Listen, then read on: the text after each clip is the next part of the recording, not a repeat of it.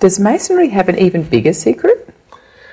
Well, this is something that, of course, what I'm about to tell you is only known by probably 1 in 10,000 Masons instead of 1 in 1,000, because it's part of the real nasty higher level things. But this idea of resurrection that I mentioned earlier, and eternal life, immortal life, well, deep within Masonry it is taught that there's a kind of sexual vampirism that can go on. And this explains why you see the virtual epidemic of child sexual abuse among Masons, is they believe, and this is also commonly held among Illuminists, that if you have sex with a child, that you steal some of their youth, and that in turn makes you live longer. And so if you have lots of sex with lots of little children, the younger the better, you can live virtually forever. And this is the promise that's held out by Masons. I know it sounds appalling and disgusting, but and you've got to realize that at the highest levels, it's kind of like a pyramid. Illuminism and Masonry just sort of blend together. But at that level, you're talking about a very high level of demonic possession. It's fortunately not a level I ever got to. I was pulled out of it by the Lord before that happened. But it is a level where, people are so demon-possessed. The term that we use is they're perfectly possessed, which means like they're, basically every cubic centimeter of their body is full of demons and there's nobody else home. And these people are so enslaved by the demonic realm that they'll do anything, including, murder children, attack infants, do whatever they can to keep what they believe to be their immortality going. So when you hear Masonry talk about, we believe in the immortality of the soul, well, and also the hope of a resurrection, it's not the resurrection that Christians talk about. Wow. I guess that answers my next question, which is most people think that Freemasons are just nice people to help out at charities. So what would you say to that? But you're saying that's only very few of them. It's a tiny percentage. I mean, the vast majority of Masons that you see are just nice guys that are spiritual idiots. I mean, I hate to say that, but they don't know what they're into. If indeed they are professing Christians, which some of them are, some of them aren't, because Masonry accepts anyone. I mean, when you're a Mason, see, that's one of our issues with it. You are in fellowship with Jews, Muslims, Buddhists, witches, even Satan worshipers. You're yoked to them. And the Bible says in 2 Corinthians 6 that we're not to be unequally yoked with unbelievers. For what fellowship has light with darkness? What fellowship has Christ with Belial, etc., etc.? So that's a real issue. But while Masons they're deceived.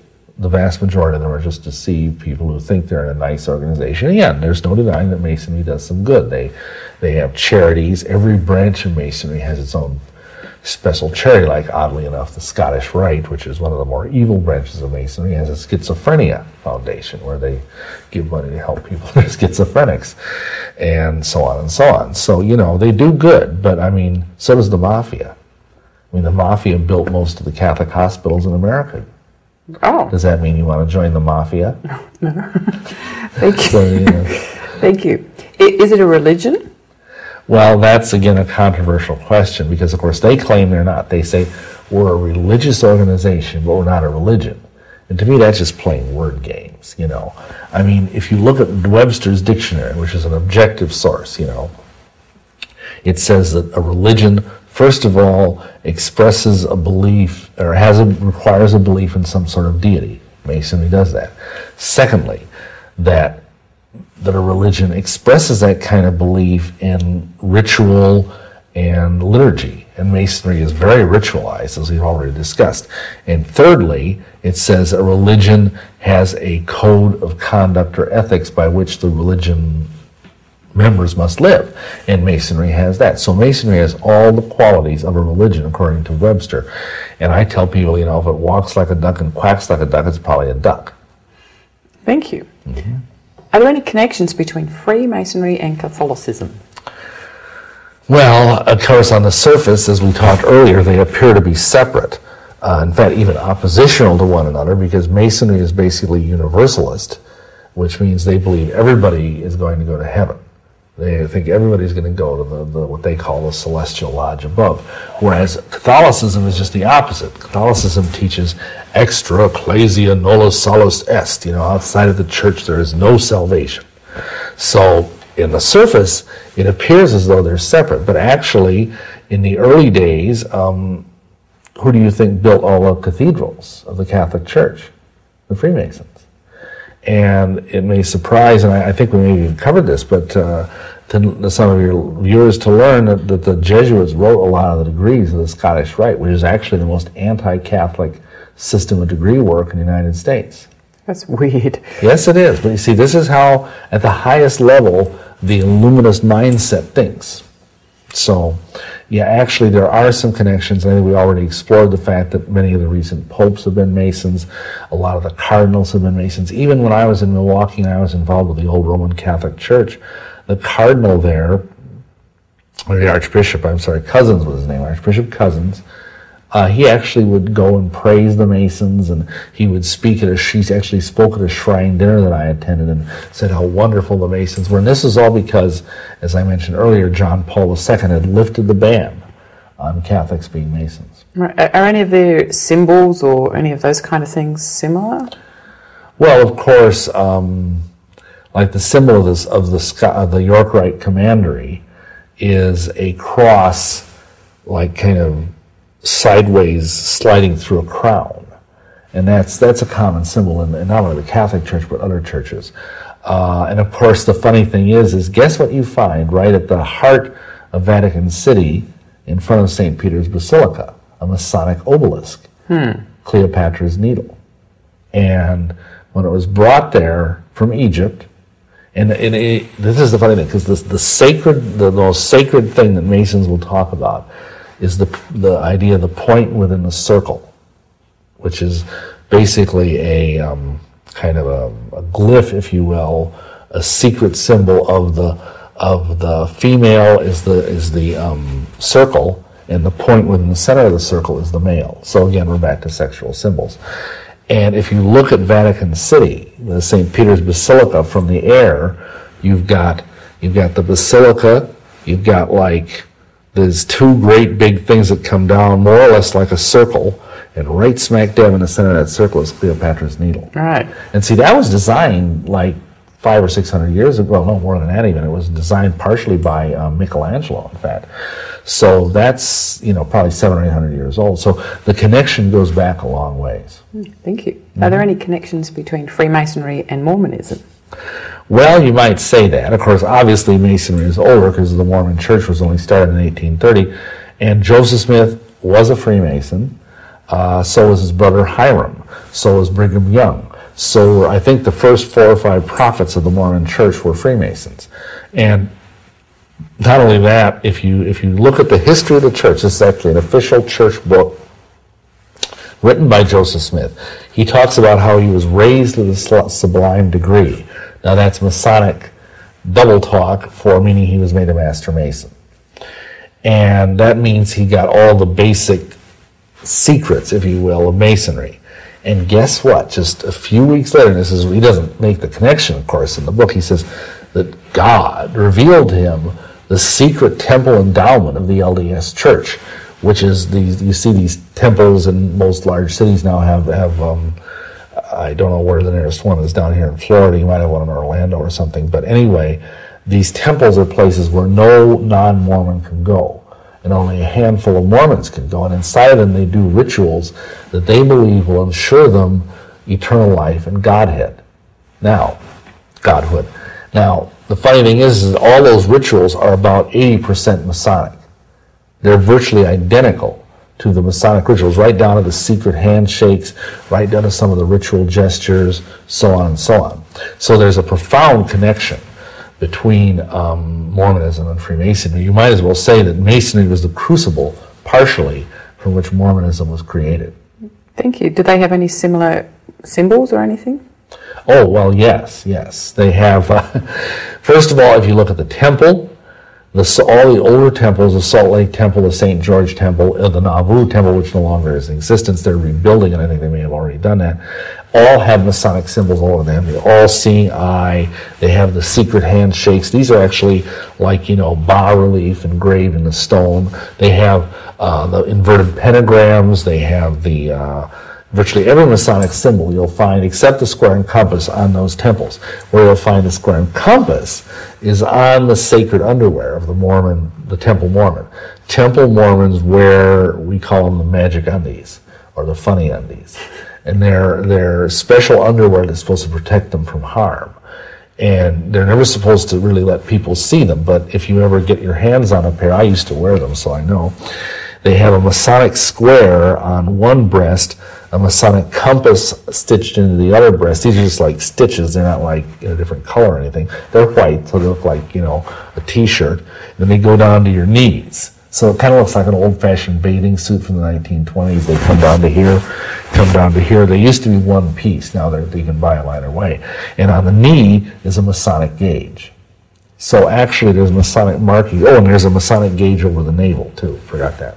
So yeah, right even in their most sacred underwear, they have these Masonic markings. Thank you. Are there any connections between Freemasonry and New Age teachings? Well, that's the funny thing, because the Scottish Rite had this very prestigious magazine for many years, and guess what it was called? The New Age.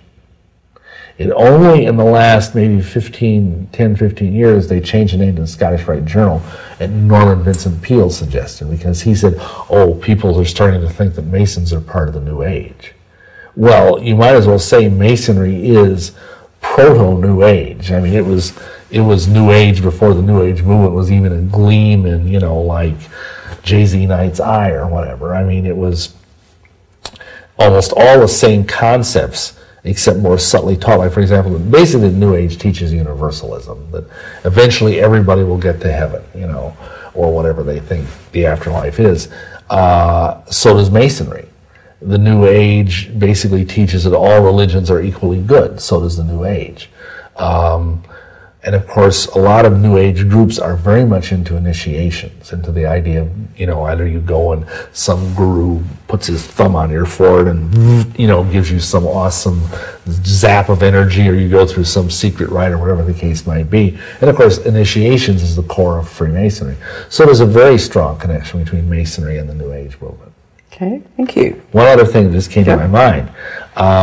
Most people agree that kind of the grandmother, if you will, of the entire New Age movement was the Theosophical Society and Madame Helena Petrovna Blavatsky. And a lot of people don't realize that she and all of her cohorts were Masons. But she was a woman, so... Well, there's some question about that. Really? Oh, you're kidding. She claimed that she had no vagina. In her writings, she claimed that she... Really? So, obviously she was a woman, but I mean, genetically she was a woman, but she claimed that's why she never had children. she married some Russian count so she could become a madam, you know. But she never had children, and she was, of course, a very mannish-looking woman. Yes. Not someone you'd really want to snuggle up to. But anyhow, what you've got to understand is that there are in Europe, and we were involved in this too, there are in Europe branches of Masonry called Les Droits Humains, which in French means human rights. And this was a lodge that was started in the 1800s, and it was the first lodge to admit women. Now, Les Droits Humains in English is known as co-masonry because it's co-ed. And both men and women can be members. And it was more or less taken over under the umbrella of the Theosophical Society. So that's why you'll see, for example, a lot of the leading, even the female figures like Blavatsky of Theosophy, they'll have after their names 33rd degree illustrious, you know, blah, blah, blah. And so in that sense, there's a very strong connection. Oh, wow, thank you. Didn't know that. Well, we see articles about Freemasons and their funding at children's hospitals. Are they trying to help people, or is something else going on here?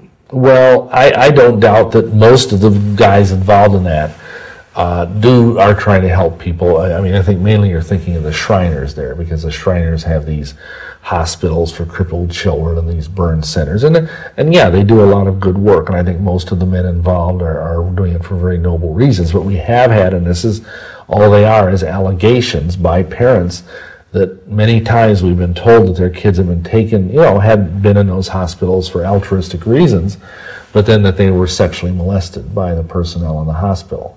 So I just would personally caution we've had many people write us over the years, and heart broke, oh, my kid has whatever disease, you know, and we can't afford insurance, and the Shriners are saying they'll do it for free. And should we take our kid to that hospital? I just kind of with a breaking heart, I'd say if it was my kid, I would not. How many counts have you run across of things like that? Oh, at least 8 or 10, I think, over the years. And, you know, you could say, well, these people are wackos or they're embittered in some way, but you know, where there's smoke, there's usually fire. And knowing what we know from earlier discussion, that there's this spirit within a Mason that just rises up and makes them want to abuse children. It's like an obsession. It's a spirit of bondage. In the later rites. Yes, yeah, in the higher rites. And even a regular old third-degree Master Mason, I'm not saying they go through these things, but the spirit is still there. Because they're all joined to the others. Yeah, they're all joined together, and the spirit will still work on them and corrode their sense of morality. And so, you know, it's certainly, I think it's at least possible. And that's why we just feel you shouldn't really take, you know, free gifts from the devil. And that's because if you understood the shrine, especially in this day and age, the shrine is basically an organization that glorifies Islam. It's called the Ancient Arabic Order of the Nobles of the Mystic Shrine. So why would Americans join a group like that? Well, you got to realize this has been around for many years, long before terrorists or 9/11 or anything like that. But because it was fun, because it was kind of, you get to dress up in these funny costumes, you know, like wear the burnous and the fancy silk jammies and wave scimitars around, and you get to, like, and I'm sure, I know you're not from America originally, but, you know, in most American cities, like on the 4th of July, you'll see Shriners driving their little cars or their motor scooters.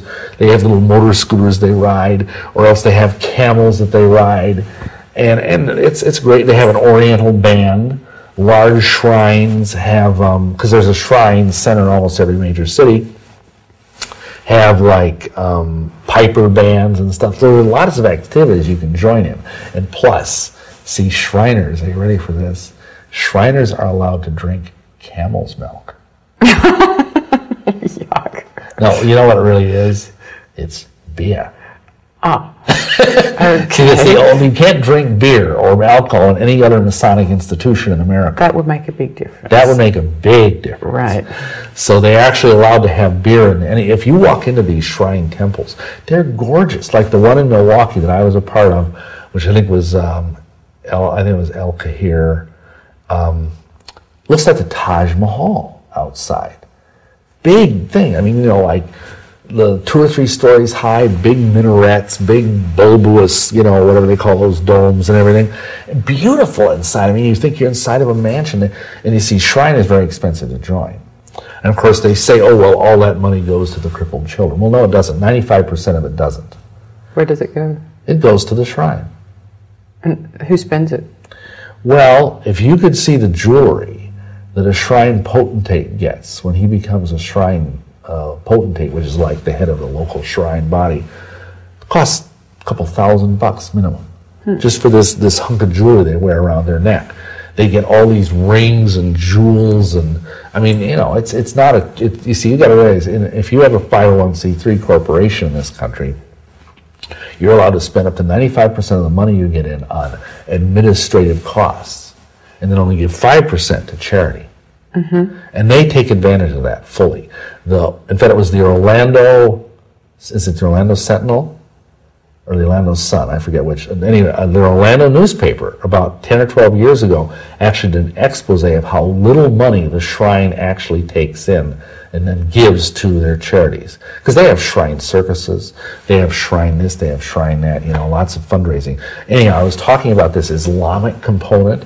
When you go in, you're made to swear your oath that I talked about earlier, this blood-curdling oath on the Quran instead of on the Bible. Mm. And you swear this oath, and then you end up by saying, I swear this oath in the name of Allah, the God of my forefathers, the God of the Muslim and the Muhammadan and the Din. Wow. And of course, 99% of the people, because the shrine is a uniquely American body, I don't think there's any Shriners outside of the United States. And probably 99% of them are not Muslims. Right. They're probably, Protestants or agnostics or atheists or whatever. Well, not atheists because they can't be a Shriner if they're an atheist. But, so this is really blasphemous. And then the oath is that if you break the oath, your eyes will be pierced with red-hot 3-cornered daggers. Why 3-cornered daggers, you might ask? Because that way the wound will never close. Nice stuff. Horrible. And if we had the time, I might tell you what the shrine initiation involves. What's that? Okay, well, you have, first of all, it's so arduous, you have to go through a physical before you go through it. They have Shriner doctors, MDs, that will give you a physical, make sure your heart is good, make sure you have no pre-existing health conditions. And then it's basically like a super expensive, super atrocious version of a college fraternity hazing. Like in my case, first of all, I had to walk across they strip you down to your underwear. Then you have to walk across you're supposed to do a pilgrim on your way to the shrine, you see. And you have to walk across the burning sands of the desert.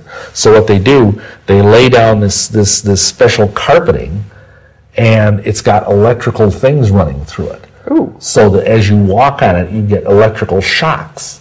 Ooh. And it's like, I don't know how many volts it is, but it hurts. It really hurts. And then they have the infamous bunghole test, where you're put inside of a barrel with a hole in it, and they squirt warm water on you to make you think a dog is peeing on you. And then the other thing they did in our case, because it varies a little bit from time to time, and they say there's this whole audience full of Shriners watching this, because you're blindfolded. Oh. And so they're out there laughing, just having a wonderful old time, and you're being humiliated. And so I was up there on my hands and knees, blindfolded, and they dangled a Frankfurter in front of us on a string, which would bob around, like that. And you're supposed to try and eat this Frankfurter blindfolded while they're sticking you in the rear end with hat pins. Oh. So doesn't this just sound special? Not very dignified. Well, no, not at all. And so between that and between the high level, because all the shrine officers are dressed as Muslim potentates. And the Shriners all wear this fez, which you've probably seen, this purple, kind of reddish purple conical hat. And that, of course, comes from the city of Fez in Morocco. And a popular, I don't know if this is true, but a popular Muslim legend says that, how that hat originated?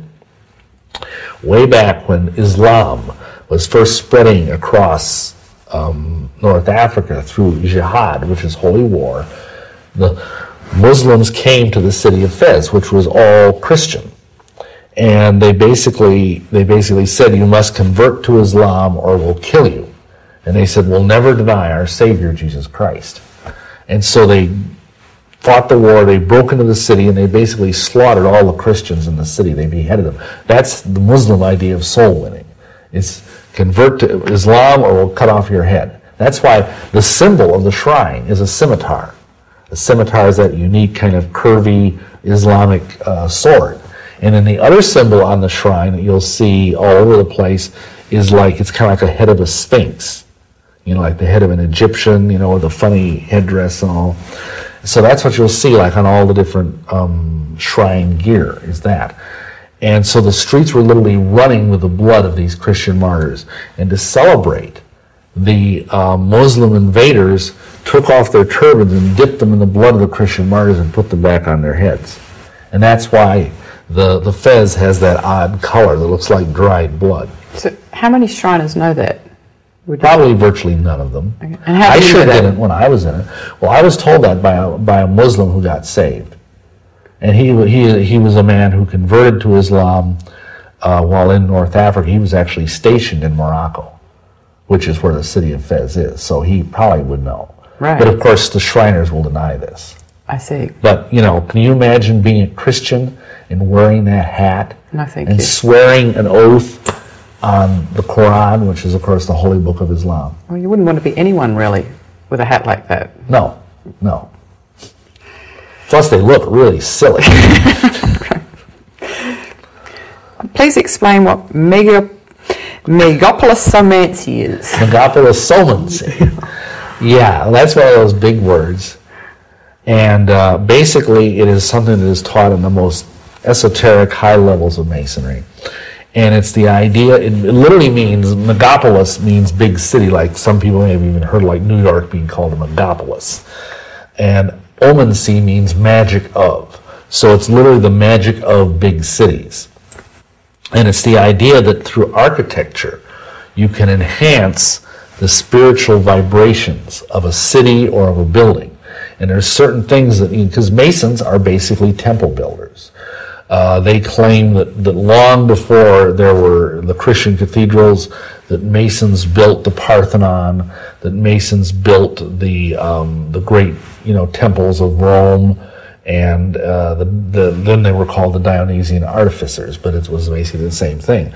And even in Egypt, Masons built like the great pyramid of Khufu and the great temples of Luxor and Karnak. Anyhow, the key principle that we were taught is if you really want to create an atmosphere in a room or in a building for the manifestation of evil spirits, gee, isn't this fun? Anyway, you want to make the building somewhat trapezoidal in shape. And of course, a trapezoid is like a pyramid with the top lopped off. And if you think about it, you see all these ancient pictures of these temples in Egypt, they all are trapezoidal shaped. They're all larger at the bottom than they are at the top. And so basically, in a nutshell, megapolosomancy is the science of creating buildings that will enable you to do effective black magic. And this is why, for example, we were taught when we were in all of this stuff that for example, haunted houses are very frequently have mansard roofs, which, like the Addams Family house, that's kind of a classic haunted house where they have roofs that kind of go like this and then they're flat. See, that's a trapezoid. And every haunted house we dealt with when we were Ghostbusters, so to speak, 10 years before the movie came out, they all had something in the house where the angles were out of true. Where instead of right angles, they were just 1 or 2 degrees off. And then you have a trapezoid. Obviously the most famous trapezoid in the world is the John Hancock Tower, I think it is, in Chicago, which is this giant black trapezoid. It's like one of the 4th or 5th tallest buildings in the world. And on top are the twin horns of Lucifer. They're like two, like TV towers or radio towers or whatever.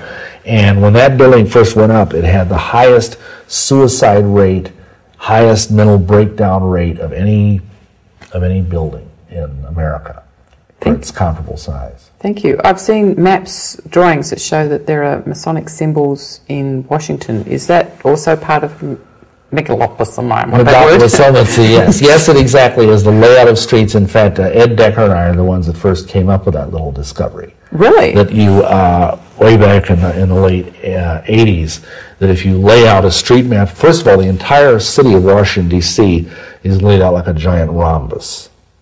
You break that down, and there's 4 Masonic cornerstones at the north, at the south, at the east, and the west of Washington, D.C. Giant stones set in the earth. And then if you go into the city and break it down further, you will find that, for example, there's squares, there's compasses, there's a giant inverted pentagram pointed straight at the White House. And of course, an inverted pentagram is a symbol of Satan. It's a symbol that Satanists use to draw down the kingdom of Satan and manifestation on the earth. And then you wonder why our president has problems. Oh, I guess that answers the next question. How does that affect us as a society? Well, see, for many years, Masonry's influence is waning. But for many years, Masonry is kind of like the civil religion of America, because it was so universalist that most people wouldn't squawk about it. And in most cities, the city halls, the courthouses, et cetera, were all dedicated by Freemasons. They'd invite the local master of the lodge to lay the cornerstone, et cetera, et cetera. And what does that mean? That means that the cities are all under a curse. So does that mean we need to tear them all down and build new ones? Well, at the very least, it means you need to go and pray over those things and destroy them. I mean, spiritually destroy the strongholds that are in them. And in fact, that's very much like what we did back in 1990. I and about a dozen other ministers to Masons joined forces with Intercessors for America. And we went to Washington, D.C. We marched from the White House, 13 blocks, isn't that interesting? 13 blocks from the White House, I think it's south, to the House of the Temple, which is the supreme headquarters of the Scottish Rite, the Supreme Council of Grand Sovereign Inspectors General. And we went there and we prayed over it, we anointed it with oil, we cast down the strongholds of Masonry in this country. And really, this is all Yahweh's doing. It's not our doing. But since that time, Masonry has started to unravel in this nation. I mean, even the Southern Baptist Convention actually didn't go as far as it should have, but they actually did a report and acknowledged that Masonry had problems in terms of being compatible with Christianity. So, since then, I remember, I personally, if you go to that building, it's creepy looking in D.C., and there's these 2 giant sphinxes out in front of it, big stone sphinxes. And I personally went up and with holy oil, I anointed both of them in the name of Yeshua and prayed over them. And we anointed the door. It was so funny, we were all there just praying up a storm, and there's this old guy that lives in the place. It's like a caretaker. And the lead guy from Intercessors for America was this lovely little black gentleman. It was about, like 5'4", and he was standing there praying in tongues, and this guy opened the door, here's this little black guy going, something like that, and the guy just went like that, shut the door. He wasn't going to mess with us. And I think really that was a great moment in the history of the, if you want to call it, anti-Masonic movement in this country, because we went right to the pinnacle of the stronghold and the strong man of Masonry in this nation, and we prayed against it and we cut it off at the kneecaps.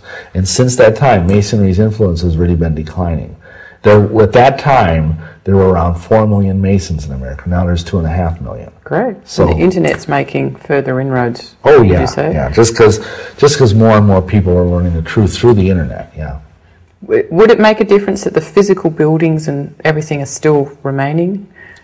Oh, but it would make a little difference. But you see, if you go there and in effect you reconsecrate that land and that building, of course you probably have to do it after dark, to Yahweh Almighty, that would make a big difference. Okay. Because His power is so much greater than the power of the adversary. Right. And of course, legally you don't own the building, so there's still, the devil still has a right to mess around in there, but it's going to vastly diminish the influence the building has on the larger community. Good. In fact, you mentioned this layout of, there's many, especially in the East and in the South, there's many state capitals that are also laid out by Masons. Okay, thank you. I don't know if like Tallahassee is, but I know a lot of the eastern cities that were part of the original 13 colonies were laid out in a Masonic format. Thank you. You said earlier that the Skull and Bones Society is worse than Freemasonry. In what way? Well, its initiations are more overtly bizarre, if that were possible, and its influence is so much greater. It's very elite, too. I mean, virtually any bozo can become a Mason, whereas you have to be the elite of the elite. Of course, you have to be a Yale student. Beyond that, but really only the mossy money families, the really rich families, the powerful, like say for example the Bush family, would be allowed to get into that. And how do you know that the rituals are well, because they have been partially at least revealed. Some guy went in there with a spy camera, and actually, and plus some of them have some of them that have talked over the years, and it involves basically laying naked in a coffin with a red string around your male member and reciting all of your sexual encounters to all your fellow bonesmen. And that's the best part of it. Ooh, yuck. So, and of course, there's all sorts of weird claims about this, that there's a skull or skulls in I think they call it the temple. It's this big old building on the Yale campus, and there's I've heard everything from that it's the skull of Geronimo to that it's the skull of Adam, and I mean, how you would know it's the skull of Adam is beyond me, but it's a very anti-Christian group. I mean, some of the ethics that are taught and the if you will, the morality that's taught within the group are very anti-Christ. And of course, then you look at the fact that in virtually every administration, every Congress, there's like dozens of bonesmen. I mean, both the guys that ran for president in the last election were bonesmen. Kerry was a bonesman and so was Bush. Okay, thank you. Yeah. What's a definition of Catholicism? Well, of course, Catholicism literally means universal. That's the actual meaning of the word. When you say the Catholic Church, you mean the universal church. But what most people mean when they say Catholic or Catholicism, they mean the Roman Catholic Church, which has its headquarters in the Vatican. So, we'll keep it at that for the purposes of our discussion. The Catholic Church is, I think, the world's oldest and largest and most powerful cult. They are not a Christian religion, even though they claim to be. And essentially, they have over 1 billion people who they have deceived into a false system of weird anti-biblical works that I mean, we could just literally talk for hours about. But essentially, I think it is of course the world's largest supposedly Christian religion, but yet on the other hand, its teachings are often quite contrary to the gospel. Okay, so what makes you say it's not a Christian religion? Well, they've got one thing right. They confess that Yeshua, Jesus Christ, is God, which is great. And I'm not saying there aren't many Catholics that aren't saved, genuinely born again, but they're saved in spite of the church rather than because of the church. But other than that, we're in trouble doctrinally. They don't believe that the Bible is the sole source of truth. They say they have the magisterial teaching authority of the church and the Bible together. And see, they have an old saying in the South, a two-headed dog won't hunt. And if you've got the Bible going one way and the magisterial authority of the church going another way, as often is the case, what happens? Well, you can bet the magisterial authority of the church wins. For example, the Torah, the Old Testament says, thou shalt not make unto thee any graven image. That's right in the Ten Commandments, the Decalogue. And yet, what did the Catholic Church do? Every Catholic church has all these statues to Mary, St. Joseph. They have a dead corpus of Jesus hanging on the cross, and they have statues to St. Jude, St. Francis, saints all over the place. And they pray to these statues. They believe, mind you, these statues are a focus for which they can go through them and actually reach the real spiritual entity that's, so to speak, behind the statues. But they're committing idolatry. Not only that, they worship a cookie. I mean, they have this communion wafer, and they believe that communion wafer is God, literally.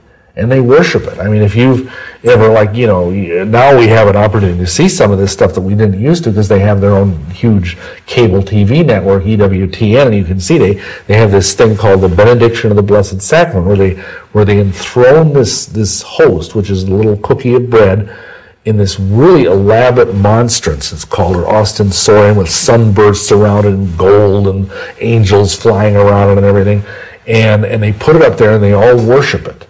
And they even will kneel before it, and instead of genuflecting on one knee, they'll genuflect on both knees and bow very deeply because they believe they are literally in the presence of Almighty God, And then the priest will take it and he will hold it and he will bless the whole congregation with it like he's, zapping them with this giant, searchlight of sanctity, And I mean, that's idolatry. You're worshiping the creature instead of the creator, which is, it's a piece of bread, for heaven's sakes. So that's just a couple of examples. I mean, then the other problem, which is really the worst problem, is that the Catholic Church denies that you're saved by grace through faith, Ephesians 2:8-9. They say that you can, in fact, one of the popes, I can't give you the name offhand, but I think it was maybe even St. Pius V, he taught that if anyone says that you are saved by grace alone and faith without having to do good works, you are under a curse. Ooh. Anathema sit, in the way they say it in their Latin. Although anathema is actually a Greek word, but who's quibbling. So they will teach Catholics, okay, yeah, you get sprinkled as a baby, and then you go along, you get confirmed at a certain age, and then basically you have to do all these other things. You have to go to Mass, you have to take communion, you have to go to confession at least once a year, you have to do all of these other things, and no Catholic knows for sure if they're going to go to heaven or not, right up to the moment of their death. Like when this Pope, who recently died, John Paul II, even at the moment of his death, he had to have a priest there absolving him and giving him the last rites, and he had to confess his sins because he didn't know if he was going to go to heaven or not. No, that's the sad thing. And because, it talks in 1 John, these things have I written unto you that believe in the name of the Son of God, that you may know that you have eternal life. See, as a Christian believer, I know that I have eternal life. But in fact, there's this one excellent video, I'm giving someone else a plug here, but it's called Catholicism in Crisis, where they went and talked to about 24 Catholics outside of St. Patrick's Cathedral one morning after Sunday Mass. And they asked them, do you think you're going to heaven? And most of them said they hoped they would. And then they asked them why. And they all said, well, because I'm more or less a good person, or because I go to Mass on Sunday, or because I do more good stuff than I do bad stuff, which is basically the doctrine of Islam.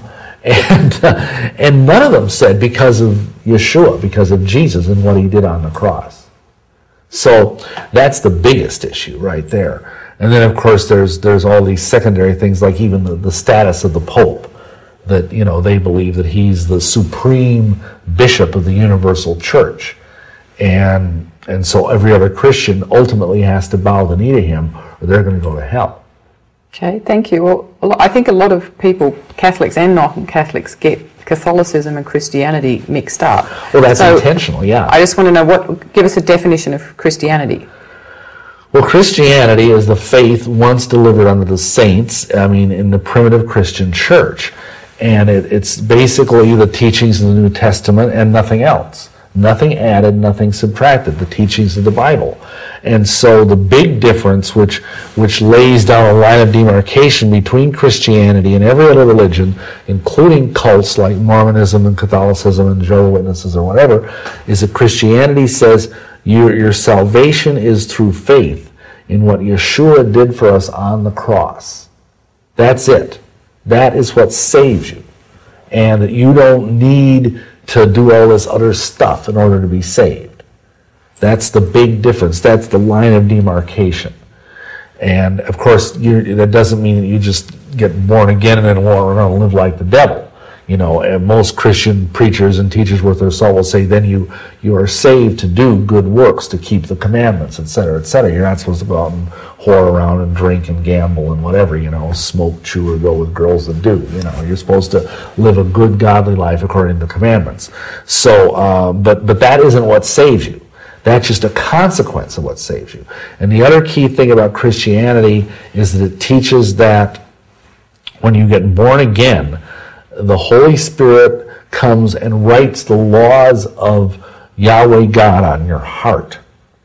And I heard one preacher say it this way: it's the difference between, like, if you're driving down the road and you're speeding, that's like an unsaved person. A saved person is like someone driving down the road and they have a state trooper sitting next to them in a car. They aren't going to be as likely to speed, are they? And see, when you're a believer, you have Yahweh God, the almighty creator of the universe, living in you. That's a big difference. Okay, thank you. How did you become a Catholic priest? Well, I wanted to be a Catholic priest from the time I was old enough to know what it was. I was raised Catholic, as I think I've already said, and even as a little kid, 5 or 6 years old, I would cut up my mother's bed sheets and color them and make vestments out of them, and I'd pretend to say the Mass I got a martini glass for a chalice, And so I went to minor seminary, Catholic grade school, Catholic high school, Catholic college, and of course I've already said, while I was in the seminary, minor seminary, I got turned aside by these professors that were telling me I had to be a witch, that I had to be an occultist. So once I became a witch, I became a witch high priest, a funny thing happened to me. I went to see one of the most god-awful movies that's ever been made, The Exorcist. I went to see that movie with my wife and some other witch high priests. It was the funniest thing, because we were all witch high priests. We were some of the leading Wiccan leaders in Chicago, and us went to see this movie. And it scared the living daylights out of me. I had nightmares from that movie. And it kind of scared me into wanting to get back into the Catholic Church. And I also wanted to be a witch, and of course I was married. That was a problem, because Catholic priests aren't allowed to be married. So as luck would have it, remember the root of the word luck is Lucifer. Really? Yes. So when you say good luck to somebody, watch it. Ooh. There's no luck in the kingdom of heaven. It's all divine providence. So anyhow, as luck would have it, when we moved to Milwaukee, as I've said earlier, we were setting up all these covens and everything, a priest from the old Roman Catholic Church came to this guy who ran this occult bookstore and said he had heard that he was having someone in town who was teaching people witchcraft, and could he come into classes. And so we met, and we worked out an arrangement whereby this fellow, now the old Roman Rite is a kind of a splinter group from about 300 years ago in the Church of Utrecht in Holland, where they were broken off because of the political intrigue surrounding the Protestant Reformation. And there were no bishops left in the Diocese of Utrecht. And see, in Catholic canon law, the church in an area can't exist without a bishop, because it is from the bishop that the priests derive their ordinary power. So, as it happens, and this sounds like some weird story, but as it happens, the Archbishop of Babylon was traveling incognito through Holland, and he found out what was going on. And so he told the priests in the Diocese of Utrecht, we'll get together and vote on 3 men, and I will lay hands on them and consecrate them a bishop. And so they did that. Now, this is the first time that we know of in the history of the Roman Catholic Church that someone was consecrated a bishop without the Pope's express permission. Well, when the Jesuits found out about it, they were livid. And they cut off Holland from the outside, just like the Protestant Dutch had cut it off from the inside. And so for like 250 years, this Church of Utrecht existed kind of like in the land that time forgot. They weren't invited to the First Vatican Council. They were, or they weren't invited. Right. And so they do not accept the doctrines that were promulgated there, like the Immaculate Conception and the infallibility of the Pope. And they also do not require the clergy to be celibate. You're allowed to be a married priest. But otherwise, their holy orders, the sacrament of holy orders, is completely valid. How did that work? Because Catholic priests have never been able to marry, have they? No. The stricture against marriage only was made formal in around the year 1000. Oh. For the first 1,000 years of church history, Catholic priests were allowed to marry. And to this day, Uniate Catholic priests are allowed to marry. Orthodox priests are allowed to marry, Greek Orthodox, Russian Orthodox, so on. But actually, that's only been in the last 1,000 years. So anyway, we were, and because this was a separate jurisdiction, and this guy was a priest in the old Catholic Church. And so he arranged me to start studying and meet with bishops in the old Catholic Church. Finally, in 1976, I think it was, I was ordained to the priesthood, and that was in Joliet, Illinois. And then I was made the associate pastor of Our Lady of Perpetual Help Friary in Milwaukee, and I was there for several years. At the same time, I was also a witch. So I just, had two hats, so to speak, and I had no problem with that. How long were you a priest for? Well, of course, by Catholic theology, I'm still a priest. They believe that when you are ordained to the priesthood, you receive an indelible character on your soul. It stays there forever. But I stopped practicing as a priest and saying Mass and all that in 1980 when I joined the Mormon Church, because I believe they had a better priesthood. Okay. But in the meantime, before that, I also went and got a Master's of Theology degree from St. Francis Seminary. Okay, thank you. Mm-hmm. What is the job of a Catholic priest? Well, basically, it's in many ways it's similar to any other clergy person. I mean, they counsel people. They're there for funerals, for weddings, and so on. But also, the key thing that separates the Catholic and the Orthodox and the Anglican priest from the rest of the clergy is that they believe they have the authority to act in the name of Christ, literally to be Christ. The doctrine is sacerdotus est alter Christus. The priest is another Christ. And they walk up onto that altar, and when they say the words of institution, which is, for this is my body, and, for this is the cup of my blood, blah, blah, blah, they believe they're literally pulling down Jesus Christ out of heaven and putting him into that cookie, and pulling down the blood of Jesus Christ into that chalice, into that wine. And the doctrine of that is that the body, blood, soul, and divinity of Jesus Christ is contained in that chalice and in that bread. So the idea is, think of it this way. The very meaning of a priest is someone who offers sacrifice. And the problem with that is, theologically, is that it says in the New Testament, in the book of Hebrews, is that Yeshua, our high priest, went and offered the sacrifice on Calvary once for all, and that no longer is there have to be priests that are offering sacrifices every day, which can never really even take away sin. So the whole idea is false. But the concept is that the priest is there as a mediator, that the average layman, and that's an interesting term, by the way, because you know what the word layman actually comes from? No. It comes from the Greek word laos, which means stupid people. Oh. So, I never use that word. Wow. Because we're all priests. Peter, who was supposedly the first pope, tells us that we are a chosen nation, a royal priesthood, a peculiar people, and that everyone is in fact a priest of Yeshua HaMashiach, Jesus Christ. But anyhow, so he stands there and he's offering a sacrifice for our sins, supposedly. That's what the Mass does. And the Catholic Church teaches that without the Mass, without attending Mass every Sunday, without receiving the sacrament, especially the sacrament of the Eucharist, Holy Communion, and also going to confession at least once a year, you can't make it to heaven. That faith in Christ is not enough. And the sad thing is that at the time that this new pope is being enthroned in Rome, is that right now only 25% of Catholics in this country go to church every Sunday. 3/4 of Catholics are staying at home and, reading the funny papers. So that means the Catholic Church is really in deep, deep doo-doo. But the big difference is that all the Bible-believing churches, some of them have lost this over the decades, but were founded on the idea of the priesthood of all believers, and that we ourselves can go boldly before the throne of grace. We don't need any priests. We don't need any, pontiffs or anything between us and Almighty Yahweh. So that's the big difference. Thank you. What sacraments did you perform while you were a priest? Everyone except, I don't think I ever, I did a wedding.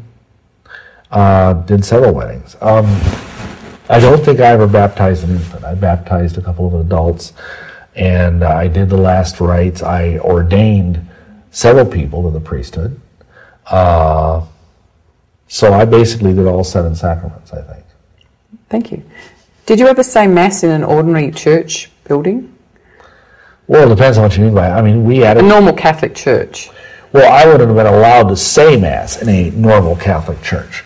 But we had a chapel in this very large mansion on the north side of Milwaukee that was this Our Lady of Perpetual Help friary, and it functioned as both a chapel for Catholics who were dissatisfied with the new Vatican II rites, and also as a home for developmentally disabled adult men.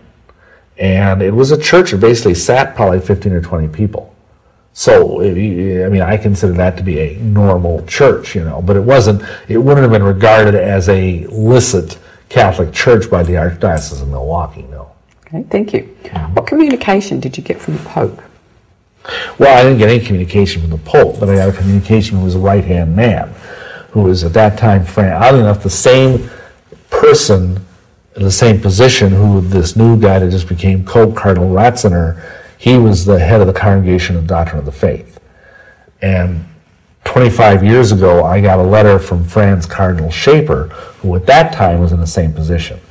Because at that time, I was applying to possibly be able to function as a priest within the Roman Catholic Church, not the old Roman, and still, of course, keep my wife. And they basically sent me a letter back telling me that I was an apostate and that my orders were valid, meaning my priesthood, my orders were valid but illicit. In other words, illegal, because I had not gone through the Holy Papa, Thank you.